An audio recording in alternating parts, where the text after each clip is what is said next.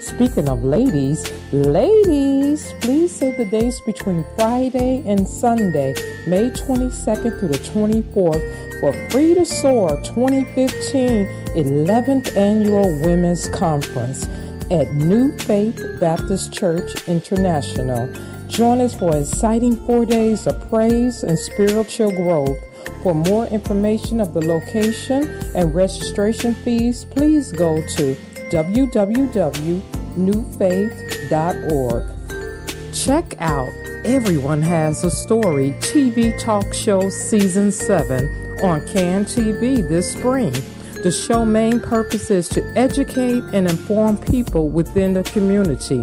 The host, Marcus Jones, believes everyone has a story, so you don't want to miss all of the exciting stories that's lined up to bring healing and love back to the community. Also, check out Marcus Jones' website at www.marcusjonesstory.com, where you can see Marcus' story, trailers from past shows, pictures, and to schedule speaking engagements. The Let's Stay Together talk show will be the guest on Everyone Has a Story this Sunday on April the 19th. Our topic, senior abuse in nursing homes and domestic violence. We also would like to say, if you're looking for a great cause, help New Faith Baptist Church International fight against Ebola. Go to Amazon to support the Joseph Assignment. Go to www.smile.amazon.com. Right after our show, you could tune in to hear more great preaching at New Faith Baptist International Church with Pastor Trinell Felder. This broadcast comes on every Tuesday at 9 p.m. at WYJS. Please check out our CAN TV promo commercial on our website at www.letsstaytogethertalkshow.com and like the Let's Stay Together show on Facebook. Again, this was Brenda McCain from the Let's Stay Together talk show, and that was this week's announcements. And this concludes the announcements for our show. Now boarding the McCain train with Reverend Rick and author Brenda McCain. They're bringing hot and powerful topics regarding relevant issues on marriage, relationships, and life-changing family topics. And they are funny, engaging, energetic, and they bring real talk that reaches beyond the walls of the church. They have been successful because they have discussed topics like, help me, I want to grow old. My addiction is hurting my relationship. Aborted but not forgotten. Living in an HIV/AIDS relationship. The hand that loves me is hurting me. So if you want to know their glory, you have to know their backstory. So get on board the McCain train and listen to the Let's Stay Together Internet Talk Show. Director of Malcolm Williams and Great Faith, and you're listening to the Let's Stay Together show. Hello, this is Reverend Rick McCain, and I'm with my wife, author Brenda McCain, my baby, my girl, my boo, and this is the Let's Stay Together show, and we are here and honored to be here with Terry Vaughn. And Terry, we are just so happy to have you here on the Let's Stay Together show. How are you doing today? I'm doing wonderful. Well, great. Tell us a little bit about your role in this movie, 72 Hours. You're Ricky Dillon, and you're listening to the Let's Stay Together radio show. Hello, this is Reverend Rick McCain, and I'm here with my baby, my girl, my boo, author Brenda McCain from the Let's Stay Together show, and I love my wife. But let me tell you something, ladies and gentlemen, this is an actor that I love. Mr. Harry Lennox, it is so nice to see you, sir. Thank you for being on the Let's Stay Together show. Well, thank you, Rick. This is great, and I am honored to be with you and your beautiful wife.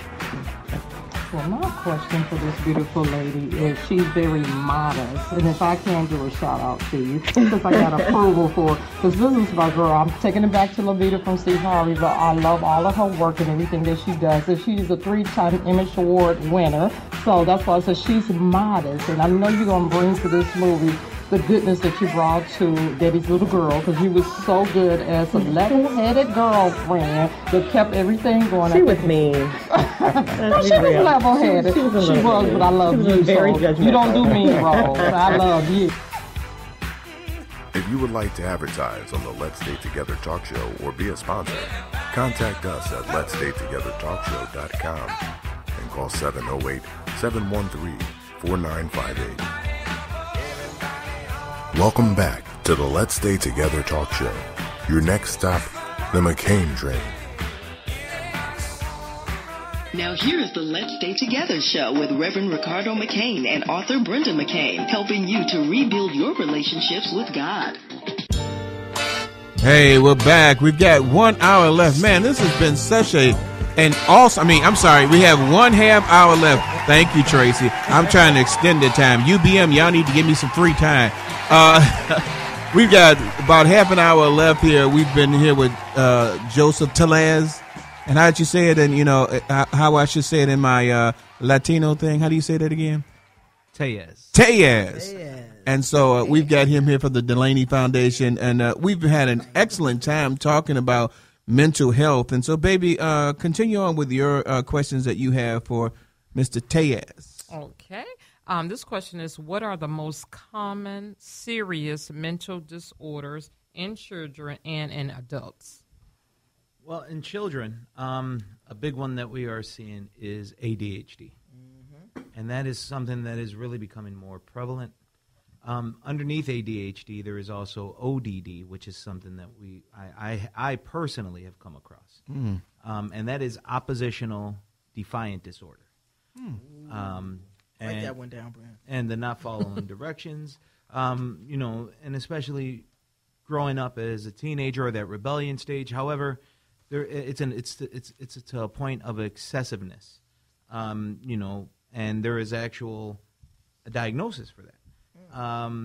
As far as common, I can't label a common diagnosis. Yeah, because there's so many of them out there. Depression is a really big one. It's a heavy one. Yeah, but depression could fall into so many of disorders, couldn't it? Because when a person, depression is it's its own diagnosis. Yeah, but there's actually different forms of it. Right, because I could be a mood disorder and have depression could be is a mood disorder. Yeah. Okay, so that's a part of it. So schizophrenia would that would be a psychotic disorder. Okay, and so that wouldn't fall. Okay, wait a minute. Go back to see. He's schooling me. Yeah. Okay. Depression listen to the CD after it's over. Oh. You got a CD? You know what I'm talking about. Listen to the recording. They play this on UBM several times. Anyway, Joseph, what did you say? Depression is considered a what now? It is considered a mood disorder. A mood disorder, and then schizophrenia is a psychotic disorder.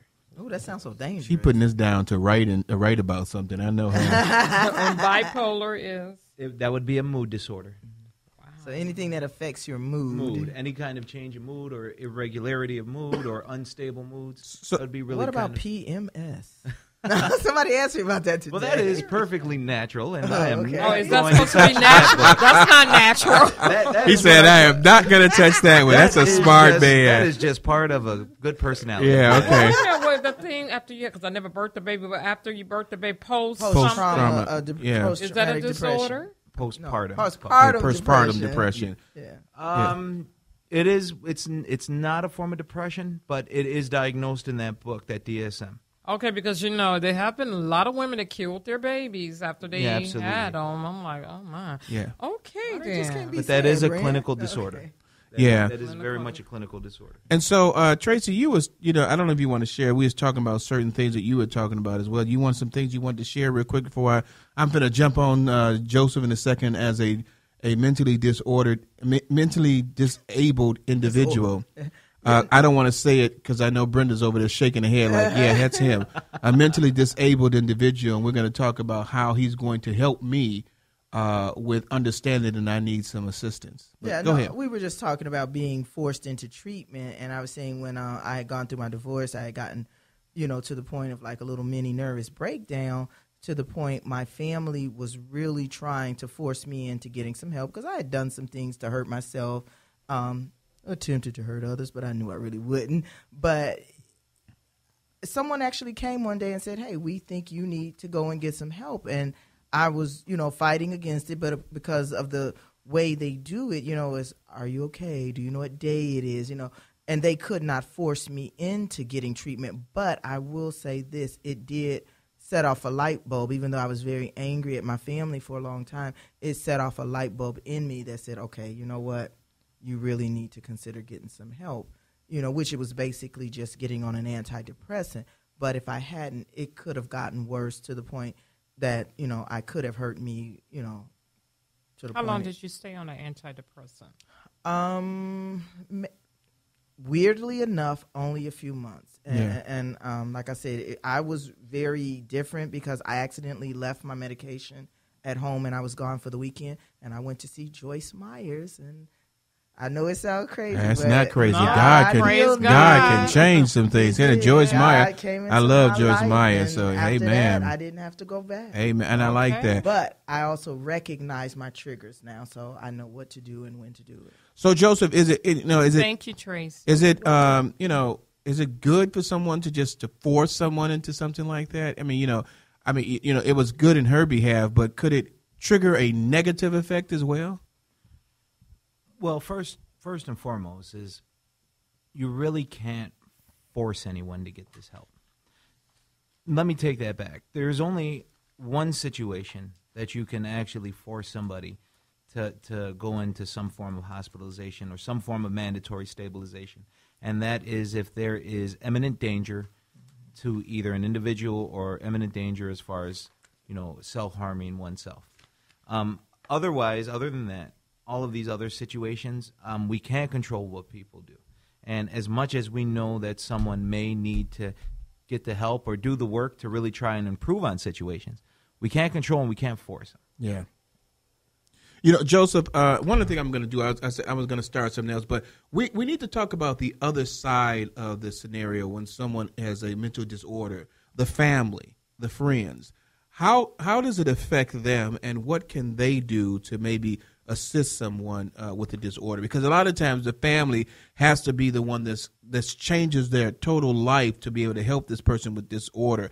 How do we help them? Or does LAYNIE Foundation help the family as well? How do they get help? Absolutely. And again, looking at these individuals, these children that we work with at the LAYNIE Foundation, they are part of a family unit, and a family unit is a system. And when I say the word system, I mean it in the sense of if each family member is a turning wheel, there is a chain that binds them together, and the only way that the chain moves is if all wheels are able to turn freely and function right. Mm-hmm. So if we have one of the children or one of the family members who does have one of these, mental health concerns, mental health issues, mental health diagnoses, whatever we'll call it, it's going to impact the entire system of the family, and that chain stops turning. Right. And this goes all the way back even to my personal experiences. This goes all the way back to I'm thinking of my grandmother right now. And my grandmother used the old saying that it takes a village to raise a child. And not just the family, but even, the school teachers, the people in the community, the mental health practitioners. We are that village. And being that I am in the helping profession, I take responsibility for being part of that village. And not only do I do that, but part of the work, it's not just working with the children who are presenting these symptoms. It's really about educating, because a lot of the times the parents or the siblings, they need to be educated. And you have to teach them that this is not something that you think it is. Mm-hmm. And you have to give them a different way to look at it. Because you have to support whoever has these issues. And it's not so much that we're changing the individual that have these mental health issues, but we're actually changing the way that the people around them support them. Yeah. And that whole idea of that village, we are that village. Yeah, and one of the things that's so amazing is that sometimes people don't realize is that when you're taking care of someone that has a mental disorder, the family and the caregiver can also be mentally troubled by certain things because they don't know how to handle it and they don't know the responsibilities of what needs to be done. So are there training processes that can help the people to understand how they can help someone with a disorder? Absolutely, especially specifically at the LAYNIE Foundation. So not only do we do the actual family therapy, but we also have parent support groups. And what these support groups are, it's basically like a kind of group therapeutic support that the parents come in who have children with these diagnoses and these issues, and they really, they vent and they support each other. They help each other.